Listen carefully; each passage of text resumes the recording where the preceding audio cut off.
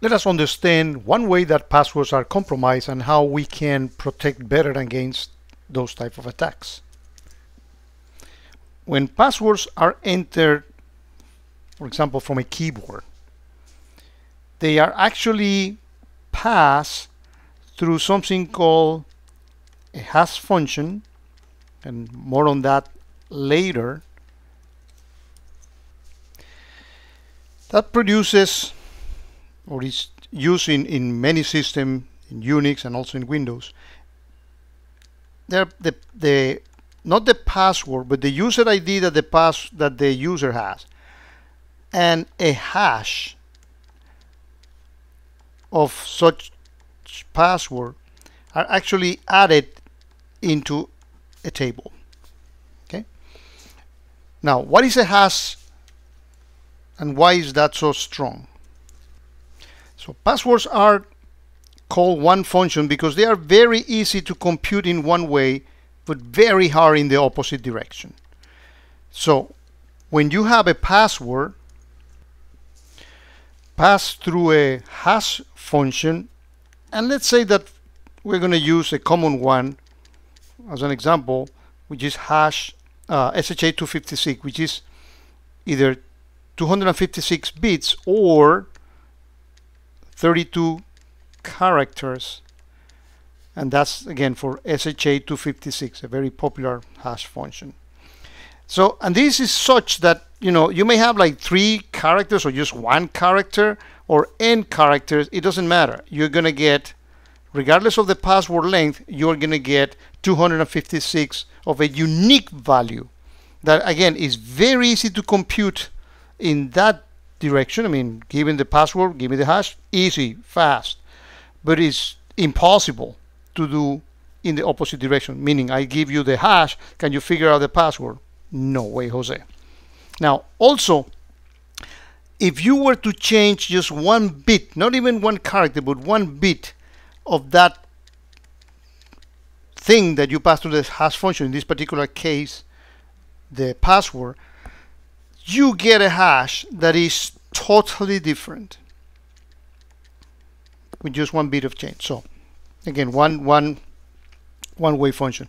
Other popular algorithms are MD5 and probably older, MD5 and SHA1, etc. So, but they all have the same way. Again, easy one way, hard in another way. Then why is it that such a problem is when this database or password gets compromised? If all the bad guys get a bunch of user IDs and a bunch of gibberish, you know, that they cannot figure out. The user IDs are you know, in clear text, but the hashes, if this one-way function, then what's the problem also? If you try to guess a password using brute force type of mechanism, well, you have many sites that limits the number of attempts that you can do. You can fail during login, and after 3 fails or whatever, the account gets compromised. So brute force doesn't play a role here. So how is it that they get compromised? You probably remember that, you know, Yahoo, LinkedIn, I mean, so many, you know, databases with millions, probably billions of passwords has already been compromised. And what is it that the bad guy has? Well, when I compromise a database that is not properly protected, what the bad guys have been able to come up with and different mechanisms, this is a bunch of commonly used passwords. So for example, the bad guys know that monkey, I don't know, beats me why, is a password commonly used, and they have a hash, you know, an SHA-256 or whatever, and they can have multiple algorithm, doesn't have to be just one. The word password with a 0 instead of the O is actually something very common, and the bad guys, you know, they do get the hash for that one, and so on and so forth. I mean, we're talking about millions. So what you think it is, oh, nobody's going to come up with this password. Well, chances are that somebody else in the world have, and that the database has been compromised, and the bad guy has that list of password.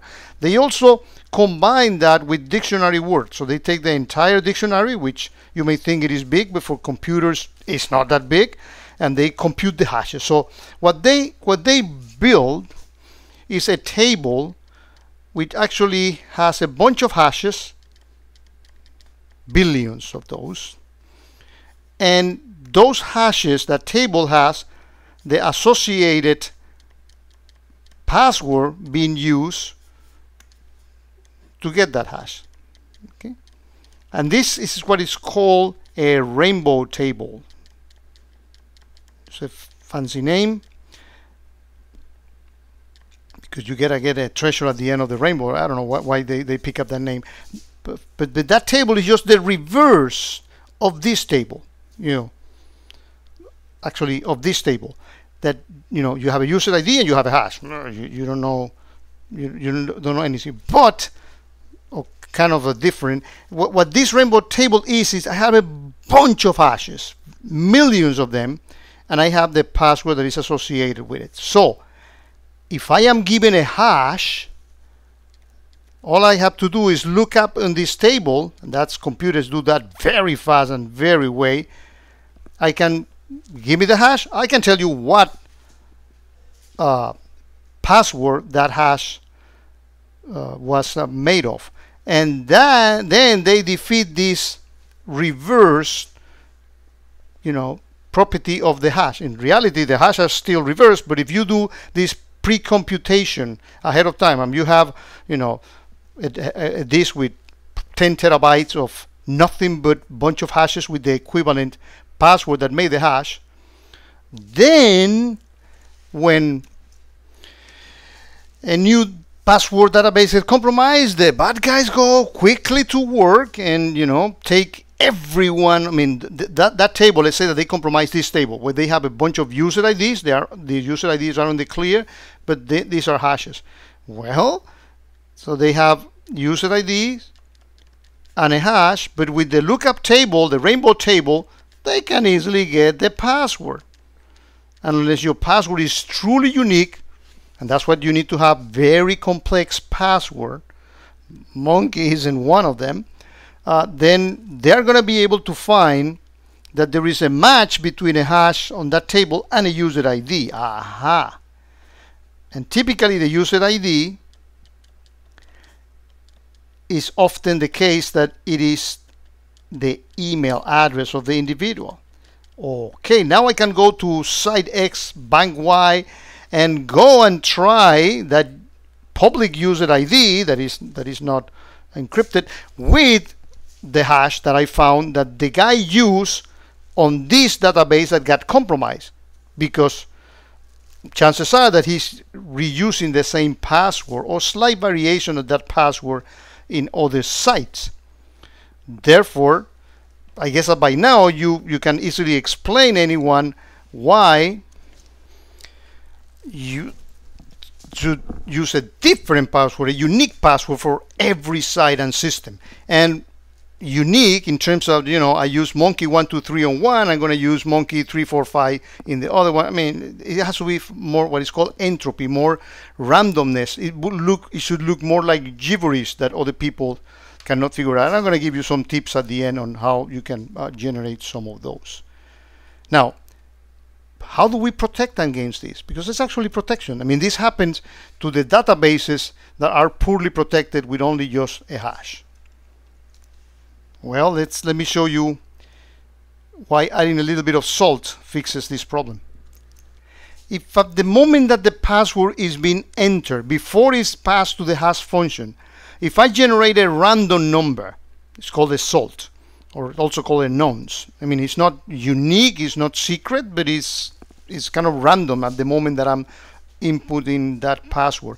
And when I'm going to compute the hash function, I'm going to compute the hash function concatenating the password with the nonce, with that unique number. Oh, now this will give me a hash that is truly unique. So, and if anyone compromises these and tries to create a rainbow table out of these, you will realize why two monkeys are not the same, because if I enter monkey and the other guy also enter monkey, well, because of the nonce that is random, the hashes are going to be completely different. So now, what people, and that's what a salted hash, this is what this is called. What people also should do, and there have been mistakes being made in the past, is that you should store the salt in a separate database than when you store the hashes, because if the bad guys compromise them both, then you just made it a little harder. He will have to pre-compute a rainbow table for that case, but that's all the inconvenience you add. It's still defeatable. Again, keep the salt in a separate protected database from the one that you store the hash. And then when the user is logging in, you go ahead, for that user ID, I pick up the salt from one database and I combine it with what the guys had entered. I put the hash, and if I get I put the nonce, I get the hash, and if I get the right hash that I have stored for that user, I know he entered the right password. So there are multiple ways of also making this scheme stronger. One is called multi-factor authentication, and that's, we can talk for hours on that and the different kinds and such, but they make it that you need to come up with not just a password but also something else, typically something that you have or something that you are in the case of biometrics. Also password managers, and they have to be good ones. I mean, there are some password managers that are really more on a security exposure that has to be something. I particularly like to use one that I know that even the owner of the application cannot figure out my password when I'm logging in, and because they do the cryptography right.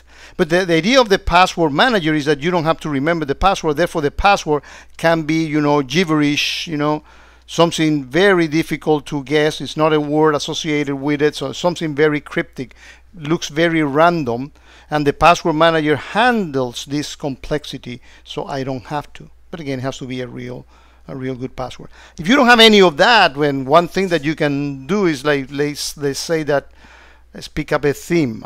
Let's say that some, for example, indigenous dialect of whatever region, and you remember a popular song, and then from that region, and then you're going to take the first characters of the lyrics of the song, and then you're going to use that as the base of the password. I mean, come up with your unique scheme on it, but don't forget that as millions and millions of passwords are compromised, what you think it is unique may not be so.